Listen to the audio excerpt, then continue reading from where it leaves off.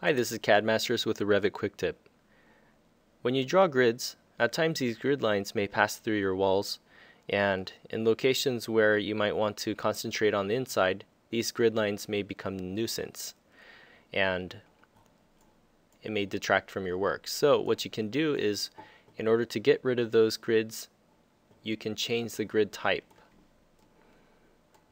In the default template, you'll find a type called 1/4 inch bubble gap and also 1/4 inch bubble custom gap.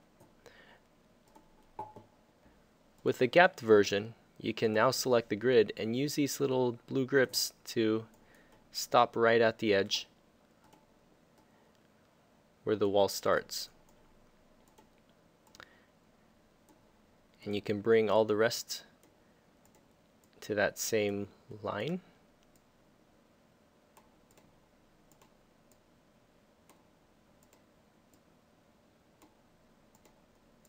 Like so.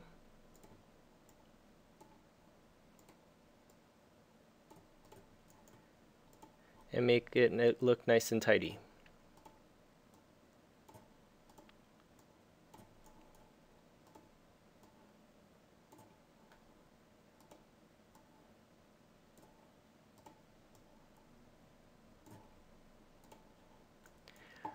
The other type allows you to specify a different line type or a line weight or a color.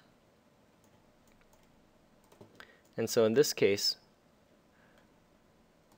the type called 1/4 inch bubble custom gap has basically a different color and a different pattern to it.